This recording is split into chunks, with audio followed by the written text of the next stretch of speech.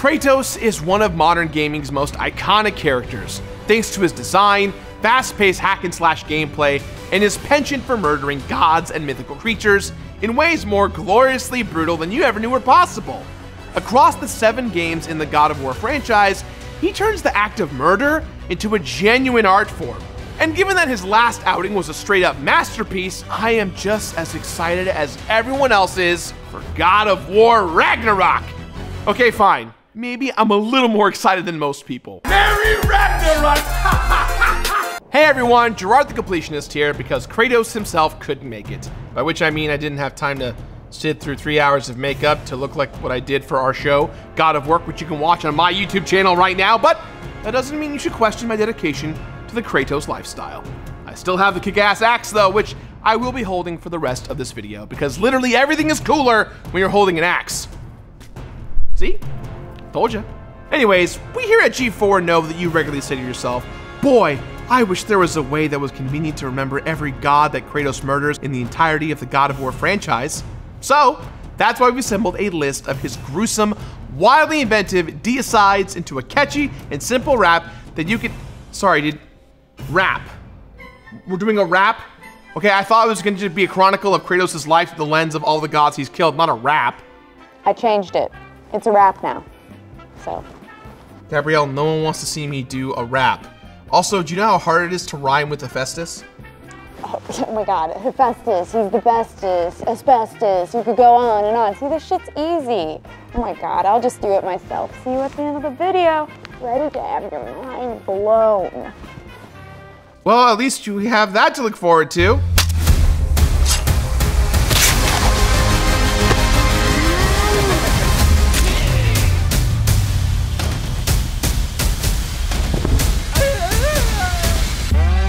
Kratos kills numerous gods throughout the series, with a track record that would put Christian Bale's Gore the God Butcher to shame. He's not the only one who gets to murder gods and wear white body paint, alright?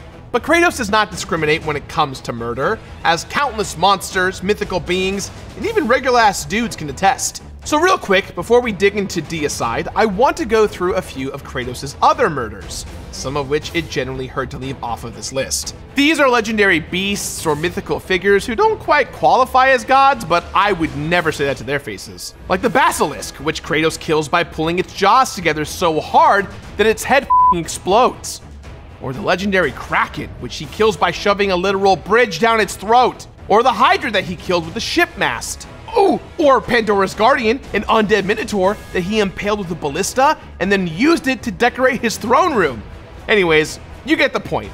Kratos hates gods most of all, but he's not above murdering giant monsters in wildly creative ways. There's also the Colossus of Rhodes, which is a statue but not a monster. However, it is a very famous statue, so we thought about putting it on this list, but decided against it. We also left out mortals of legend who are deeply associated with myths, but can't claim godhood for themselves. Like Icarus, whose wings Kratos rips off before casting him into the underworld, because the dude clearly did not get the memo that his whole myth is a cautionary tale. Or Mimir from God of War 2018, who is the smartest man in the world, but technically is not a god. Also, after cutting his head off, Kratos brings it back to life, so it's still technically murder, but the nice kind of murder? Is there a nice kind of murder? Alright, now that all those mediocre mortals and middling monsters are out of the way, we can start working our way through the pantheon like we are Kratos himself. Although I should point out that we do include demigods because the word god is literally still in there. Leave me alone, everyone. Alright, with that out of the way, here we go. We're going to be going in chronological order of Kratos' experience from this point on, which means we're going to start with God of War Ascension, even though it was the last game released in the Greek era on the PS3 in 2013. It's set only 6 months after Ares tricks Kratos into killing his family and wearing their ashes as body paint, which means the Ghost of Sparta is understandably carrying around a lot of new pent-up rage. I mean, he'll be carrying that rage literally forever, but at least 6 months into it, I'm sure it was really extra ragey. The first gods to experience that rage are Castor and Pollox, although technically only Pollox is a demigod. But as the Gemini twins, they're literally connected to each other, so it seems rude to separate them. Kratos has never really worried about being rude though, and separating them is exactly what he does. Pollux is still a powerful sorcerer without his brother, but Castor was the muscle of the two. They're able to manipulate time in their battle against Kratos, but no amount of time manipulation can and undo having your head squished by Kratos' foot, which is exactly the fate that awaits Pollox after his brother falls to his death. Not a bad start as far as god murder is concerned. But Castor and Pollox are small potatoes compared to Ascension's main villains, the Furies. The Furies are comprised of Megara, Tisiphone, and Alecto, all of which you've probably been familiar with if you ever played Hades. These versions are way less chill though, which is really saying something, because even in Hades, Tisiphone literally only says the word murder. Murderer. But in God of War Ascension, the Furies are, for lack of a better word, furious with Kratos for breaking his oath to Ares, because it turns out that being tricked into killing your own family is kind of a deal breaker. The first of the Furies to fall to Kratos' blades is Megara, who has way more spider legs than the similarly named character from Disney's Hercules, so don't even ask. Kratos takes on Megara at the same time as Aegeon, one of the Hcatonchires. Hcatonchires. So good luck to Gabrielle finding a rhyme for that one. The Hcatonchires are massive ancient giants with 50 heads and hundreds of arms. And this one was turned into a prison where the Furies keep their enemies, which is just not a chill thing to do, even to a gross evil giant. Megara even turns Aegeon's severed hands into equally gross monsters because the dude just can't catch a break. But thankfully, Aegeon goes down when Megara does, falling from a great height that would already be deadly even if Kratos wasn't stabbing her in the chest at the same time. But you know, he was, just to be sure. The other two sisters cause trouble for Kratos throughout the rest of the game, culminating in a large-scale battle where Alecto turns into a monster because of course she does. But after f***ing up the beast with the ship's mast, which is apparently something he makes a habit of, he cuts Alecto's human form in half just to be safe. That only leaves Tisiphone and her illusions, which are almost enough to stop Kratos from killing her, but he sees right through them and strangles her to death. Because sometimes the old ways are the best ways, and you can't go wrong with the good old-fashioned strangling. Alright, that sounded way creepier than I intended. I'm really sorry. The last god that Kratos kills in God of War Ascension is Orcos, the son of Ares and Alecto. But this one is less fun because it's Orcos' idea. Orcos was never the warrior that Ares wanted him to be, which is why Ares built up Kratos into an unstoppable murder machine. But by stabbing Orcos at his request, Kratos severs his bond to Ares, at the cost of restoring some incredibly painful memories. That brings us to the other prequel, God of War Chains of Olympus for the PlayStation Portable, which we're not going to talk about too much because even though it's pretty damn good, it feels so removed from the rest of the series. And also because it's relatively light on god murder since it's set during the period of time where Kratos was serving the gods instead of murdering them. In fact, one of the two gods killed in the game might not even technically be a god. It's Charon, the ferryman who ushers souls into the underworld, and whose name sounds much like Sharon. So that's what I'm just gonna call him going forward. He's Sharon. He's empowered by Persephone, the game's main antagonist, and Kratos kills him by beating him to death with the gauntlet of Zeus, after stabbing him with his own scythe for good measure. You know, Kratos kills Persephone with the gauntlet as well, because much like strangulation, you just can't go wrong with caving someone's face in. I'm not a murderer, you guys, I swear. Persephone's goal is to use the Titan Atlas to destroy both the world and all of the gods, a goal that Kratos himself couldn't quite relate to just yet at this point in his journey. But before disintegrating, she tells him, "Your suffering will never end." And having played all the later games of the series, yeah, she's not wrong. But that does get us through all the prequels and into the game that started it all, 2005's God of War for the PS2. Now, Kratos actually only kills one god in this game, and you'll never guess who it is. Okay, yeah, it's fine. It's the God of War, Ares. Good guess. He also kills Medusa, which isn't a god, but she's extremely famous, and he rips her head off with his bare hands, which felt like it was still worth mentioning. So here I am, mentioning it. But yeah, the headlining act of this game is definitely Kratos' showdown with Ares, the god who ruined his life in order to turn him into the perfect warrior. Okay, yeah, there's a lot more to it than that, but that's the TLDR version. The rivalry between Kratos and Ares actually goes back to when Kratos was a child, and Ares tries to abduct his brother Deimos, mistakenly believing that he was the subject of a prophecy that, you guessed it, actually referred to Kratos. But their beef really kicked off when Ares gave Kratos his iconic Blades of Chaos, and empowered him to decimate an army of barbarians, a bloodlust that eventually led to the murder of his own family. For years, Kratos sought revenge against Ares, but he's, you know, a god.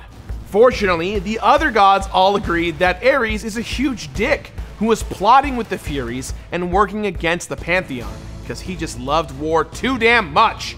Eventually though, after 10 years of service to the gods, Athena recruited Kratos to find Pandora's box and kill Ares, which isn't as easy as it sounds, and it doesn't sound particularly easy. Ares even managed to kill Kratos for a bit, but that did not last long. Eventually, with the help of the other gods, Kratos used the Pandora's box to grow to humongous sizes and do a great face-off with Ares, who grew also a bunch of gross spider legs out of his back, because that's apparently a thing that every god in this universe can do, and that's not cool. No more spiders in the god universe, all right? After getting trapped in a memory of when he killed his family and getting his Blades of Chaos taken, it seemed like Kratos was down and out. But there were 7 more games, so you know he wasn't. He managed to get a hold of the Blade of the Gods, which wasn't a sword so much as a huge goddamn bridge in the shape of a sword, which means Kratos has used multiple ship masses and bridges to kill multiple entities. He's a monster. He ran the bridge through Ares' chest, which wasn't quite as creative and gross as some of his other kills, but at least had a decade of emotional weight behind it, so it sort of balances out. After killing Ares, Kratos takes his place as the god of war, which is not only poetic, but also allowed the series to keep its name and have it make sense. So everybody wins. Well, everyone except Ares, I guess. Well, he was a dick, so that's okay. See? Balances itself out. Next up, God of War Ghost of Sparta, another portable title released for the PlayStation Portable in 2010. Kratos doesn't kill that many gods in this one either, but the 2 that he does kill both have gross, weird appendages that aren't spider legs, but they're close enough for me to be very mad at it. Remember a bit earlier when I mentioned that Ares took Kratos' brother when they were kids? Well, Deimos ended up with Thanatos, the god of death, which is just never somewhere you want to end up. When the newly god-appointed Kratos finds out about this, he sets out on a quest to kill the god of death and get his brother back.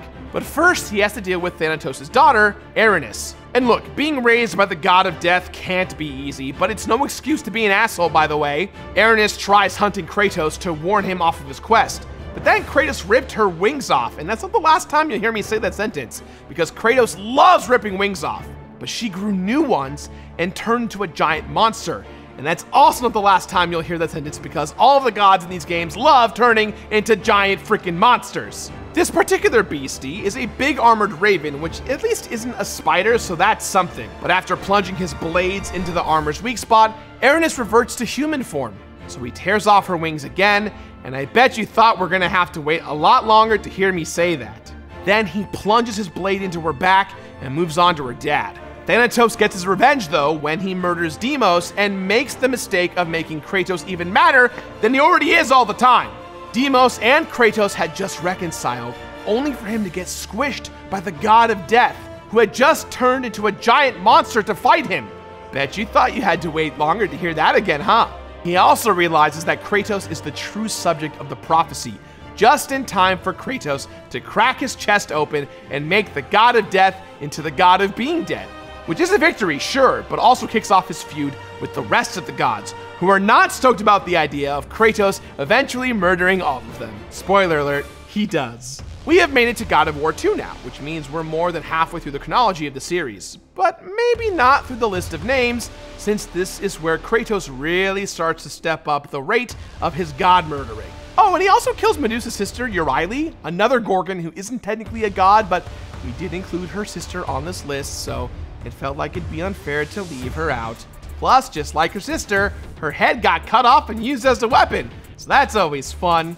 Towards the beginning of the game, Kratos is betrayed and killed by Zeus for his refusal to show absolute loyalty to the gods. But he is rescued by the Titan Gaia, who sends him on a quest to find the Sisters of Fate, so he can change his fate. Why else would you want to find the Sisters of Fate? Come on. One of his first stops on his quest is the Steeds of Time, gigantic Titan horses who can move a whole freaking island. But first he has to deal with his horsekeeper Theseus, who is way more badass than you'd expect from anyone with the title Horsekeeper. But he does put up a good fight. He is also a legendary warrior, but there's only so much you can do when someone like Kratos wants you dead. And Theseus' death is pretty brutal. After pinning him to a door, Kratos then uses that very same door to crush his head. And I'm not sure there's anything more embarrassing than getting locked up by a door twice, let alone the same door. Whew, what an idiot. An equally brutal fate awaits Perseus, a so-called legendary hero who didn't even kill Medusa in this universe, which is like the thing he's known for, Jesus. And while he's also technically a victim of the Sisters of Fate, that doesn't make it any less satisfying when Kratos stabs him with his own sword, knocks him through a wall, and impales him on a hook, only to use the hole he just created with his body as his escape route. Woo! Sucks to be you, bro. But that brings us to the sisters themselves, who I urge you not to mix up with the Furies from earlier, even though they're also three sisters who are vastly powerful and super gross looking. In order to change his fate though, Kratos needs control of their loom. Technically, the less gross sisters like Theseus and Atropos don't even die. They just get trapped in a mirror which is then shattered, sealing them away forever. And considering that they literally just tried to go back in time and change the outcome of Kratos' battle with Ares, seems like they got off easy. But that does bring us to the youngest, grossest, and most dangerous of all sisters, Clotho, a monstrous silkworm-esque being who is built into the loom and spins the threads of fate and time that determine who lives, who dies, and everything in between. Honestly, the vast, time-altering powers of the sisters raises more questions about the chronology of the series than it's able to answer. So it's probably for the best that Kratos brutally murders Clotho, so we don't have to worry about it. After a lengthy battle, Kratos impales her head with a part of her own loom, and then uses it to travel back to the moment where Zeus turned on Kratos, technically undoing most of the events of God of War 2 in the process. Which brings us to God of War 2's most significant god death, which isn't nearly as badass or as cool as most of the others, but is still a big deal. When he goes to strike down Zeus once and for all, Athena throws herself on the blade instead, giving the king of the gods a chance to escape. Up to this point, Athena had been an ally of Kratos, but ending the reign of the gods was a step too far for her. And she even strikes one last blow by revealing to Kratos that Zeus is his father, which also means that a bunch of other gods and demigods Kratos killed were technically his cousins or siblings. But he seems less concerned with that than with ending the rule of the gods and breaking the cycle of vengeance. Kratos uses the loom to go back in time and to bring Zeus's own long-dead daddy Cronos back to bring him down, along with a bunch of other titans. This allows him to finally bring the fight to the gods, stage an assault on Mount Olympus, and hopefully get his vengeance once and for all. Whoo, what could possibly go wrong? Enter God of War 3. Turns out, a lot can go wrong, because if you thought God of War 2 is heavy on the murder, then get ready for 2010's God of War 3, which has nearly as many dead gods as the other games combined. And they're all big names you know and love from Greek mythology. I mean, he does start off by murdering Poseidon at the beginning of the game, and it does not slow down from there. In fact, the plot of God of War 3 is basically Kratos murders the whole Pantheon, which is basically my favorite episode of It's Always Sunny in Philadelphia. Most of God of War 3 takes place on or around Mount Olympus, picking up with the Titan assault that God of War 2 ended with. Poseidon comes after him with the full power of the ocean, but Kratos rips him out of the massive water construct he's encased himself in, gouges out his eyes, and then snaps his f***ing neck. It's the first murder in the game, and it literally causes a flood that wipes out most of Greece in the first 10 minutes of the game. What the f***? And that's what most of God of War 3 is. Kratos ascending Mount Olympus, f***ing up the gods, and the entirety of Greece in the process. But he has a longer climb than he thought, because after beating the shit of Poseidon, the Titans turn on him as he's cast down into the underworld. Again, it makes sense though, because the Titans are just gods, but you know, bigger. They're bigger gods. On his way through the underworld, Kratos roasts a demigod named Pirithous with the flames of Cerberus, before coming up against Hades himself, who by the way is voiced by Clancy goddamn Brown.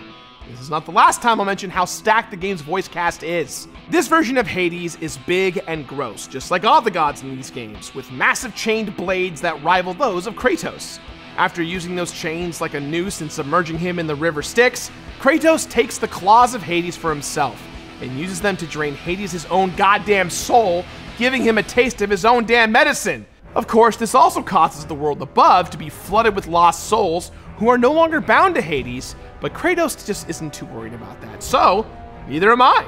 After killing Hades, Kratos keeps working his way upward towards the flame of Olympus, because he started at the top, but he just won't stop. That one, Gabrielle, you can use. I don't need your help. Come on. Next up is Helios, who's a big deal because he literally is the sun. After finding the god injured from a battle with the titan Perses, Helios begs for his life, attempting all sorts of strategies to keep Kratos from murdering him. But trying to stop Kratos from murdering is like trying to stop Gabrielle from doing an ill-advised rap at the end of this video. It's pointless. So Kratos literally rips off Helios' head with his bare hands, slowly and painfully. Now it is very cool, but it's also very gross. Oh, and it plunges the whole world into darkness, but I'm sure that's fine. As he continues his climb, Kratos also kills the titan Perses by plunging his blade into its eye, because there's literally nothing too big for Kratos to murder, let alone stab. Next up is Hermes, whose whole thing is he's just too fast to catch, something he reminds Kratos of constantly. You don't try to catch me because you know you can't. But after taking part in a wild god chase, Kratos manages to injure Hermes enough to slow him down, so he has to catch his breath. After defeating him in battle, Kratos cuts off Hermes' legs, which is the most f***ed up thing you can do to a guy whose whole thing is about running fast. It's like cutting off the Flash's legs, or Sonic's. Oh man, I made myself sad thinking about cutting off Sonic's legs. Kratos cuts off his legs, takes his boots, and unleashes a plague of disease-infested insects upon the land. It's almost like Kratos' quest for vengeance upon the gods has a series of cascading, unforeseen consequences upon mortal creatures that inhabit the land. Who could have possibly foreseen that other than literally every god who warned Kratos about it? Whose fault is it? I don't blame Kratos. Next, Kratos takes on Hercules, who he beats to death with his own gauntlets. I don't feel the need to talk about this one too much, other than to point out that Hercules is in fact voiced by TV Hercules Kevin Sorbo, which is pretty damn funny. Now look, I'm not a fan of that guy, but I commend God of War for just Googling the word Hercules and being like, yeah, let's get that guy. After that, Kratos meets Hephaestus, who asks him to go get a magic stone from the stomach of Cronos, Zeus' dad and leader of the Titans, which also would mean that he's Kratos' grandfather. Super weird to think about. Just another big boy for Kratos to rip to shreds. Although he does have to get swallowed alive first, but it's not the first or last time he's gonna have that experience. After finding the stone, Kratos slices his way out of Cronos' stomach before stabbing his dear old granddad right in the forehead. I mean, I can't judge. I mean, who among us hasn't murdered their own grandfather, am I right? Huh? Anyone? Kratos takes the stone back to Hephaestus, who immediately betrays him because of course he does. This is where I should point out that Hephaestus is voiced by the late great Rip Torn because the game's cast is insane. I'm not going to talk at length about the character of Daedalus because he's immortal, but that guy's voiced by Malcolm McDowell. Come on, Malcolm McDowell! Sorry, back to Hephaestus, who Kratos impales with his own anvil, though he doesn't have any hard feelings about it since the dude was just trying to protect his daughter. But still, at least he got an ironic poetic death at the hands of his own instruments, which is really the most you can ask for if you're a god in this universe. Kratos continues his journey to the flame, passing through Hera's garden, where the queen of the gods talks a whole bunch of shit as he attempted to find a way out of her maze. When she says something disparaging about Pandora, Kratos snaps, which I mean both figuratively and literally. He loses control, but also snaps her neck, which seems to be the go-to thing for his murder methods. Now, if you're assuming that murder also had some sort of terrible effect on the world below, you'd be right. Hera's death kills basically all of plants. And hey, plants aren't essential in any way. They're not important to life at all, right? Right, everyone? That brings us to the last of the god murders of the Greek era, as Kratos takes on his father, Zeus, and the Titan Gaia at the same time.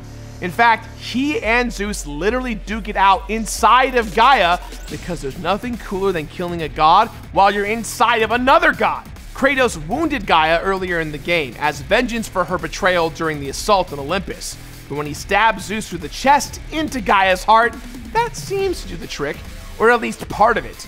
Gaia dies, crushing most of Olympus in the process, but Zeus' spirit keeps f***ing with Kratos because he's just that much of a spiteful dick. Eventually, Kratos restores his powers by forgiving himself for what he did to his wife and daughter, which I promise kind of makes sense in context due to the mechanics of Pandora's box, which we don't really have time to get into right now. But after coming to terms with his guilt and putting Zeus' spirit back into his body, Kratos beats his dad to death with his bare hands, because that's always more satisfying than using a weapon, which is something I know from experience. It's not as creative as some of the other murders, although he does grab Zeus by the beard at one point, which probably felt pretty great. It carries the weight of the emotional culmination of the whole series though, so it's still very satisfying. When the spirit of Athena asks him to restore her power, so the new pantheon can restore the world that Kratos' murder spree unleashed, he turns his murder powers on himself instead, committing his final act of deicide and leaving the world once and for all. Except, obviously, that's not true because there's a whole other game. Sometime after wiping out the whole Greek pantheon, Kratos moves into the realm of the Norse gods, remarrying and having a son, Atreus. God of War 2018, full stop, is a damn masterpiece, but we're not going to actually spend too long on it because it doesn't have that much god murder in it, and also because I can't wait much longer to hear Gabrielle's murder rap at this point, because it's got to be good, right? You've been hyping it up all along. I hope it's good. And just to clarify, there's still plenty of murder in this game. It's just that most of the murderees are monsters, or ghouls, or elves, or trolls. There's one dope troll whose heart Kratos rips out in the realm of Helheim named Madagir Helsin. He's not a god, but he has a name, and it's a very cool name, so I thought it was worth bringing up. The first actual god Kratos murders in the Norse era is Magni, one of the two sons of Chris Hemsworth. Thor. He slices Magni with his axe before slamming the blade right into his smug little face. The other brother, Modi, gets away, but is eventually murdered by Kratos' son, Atreus, in a moment of rage, because if this game has taught me anything, it's that no matter how many gods you kill, the cycle of violence inevitably lives on in the next generation. Family. Kratos also kills 9 Valkyries, assuming that the player is brave enough to take them on. I'm not entirely sure if the Valkyries qualify as gods, but they do allow Kratos to revisit one of his favorite hobbies, which is ripping off the wings off of people! So even though they put up a good fight, it's simply not enough whether they're technically gods or not. And that brings us to the final god murder of the series so far. Holy shit, I can't believe we made it. Whew! I hope you're ready, Gabrielle! You're the one who isn't ready! You know, it's hard to argue with that. The headlining fight in 2018's God of War is definitely Kratos' multiple showdowns with Baldur, a god who shows up at Kratos' doorstep looking for someone who can make him feel something, literally anything, even if it's pain. Baldur's mother Freya made him invincible, but at the cost of trapping him in a feelingless life he desperately wants to escape. The fights between Baldur and Kratos literally crack mountains, but neither of them is able to do any lasting damage to one another due to their godly powers. When Kratos and Atreus discover that his invulnerability can be bypassed by mistletoe though, the two of them work together in a super dope moment of father-son bonding, filling the guy with arrows, before Kratos falls back on another one of his favorite pastimes and snaps the dude's neck. Oh, and they have this whole fight on and around a reanimated giant's corpse because of course they do. When he kills Baldur, Freya swears vengeance because that cycle of violence and revenge just keeps rearing its ugly head. And with God of War Ragnarok coming around the corner, I have no doubt that Kratos' murder spree is far from over. I can't wait to see how he f***s up Thor, or Odin, or any number of Norse gods whose names I don't even try to pronounce because I've ruined them all at this point. If God of War 2018 is any indication, this era is a bit more introspective when it comes to murder, and generally reckons with themes of violence and revenge. That doesn't mean it isn't cool as hell, because I contain multitudes and can appreciate murder in all of its forms, whether or not I'm the one committing it. I gotta stop doing this whole bit with the axe thing, huh? All right, Gabrielle, come on out here. It's finally time for your rap. I hope everyone's ready. You'll never believe what I got to rhyme with Theseus. Reese's Pieces? All right, shut up, shut up. Okay. I'm gonna do this now. Okay. Me. Not. Drop. Keep.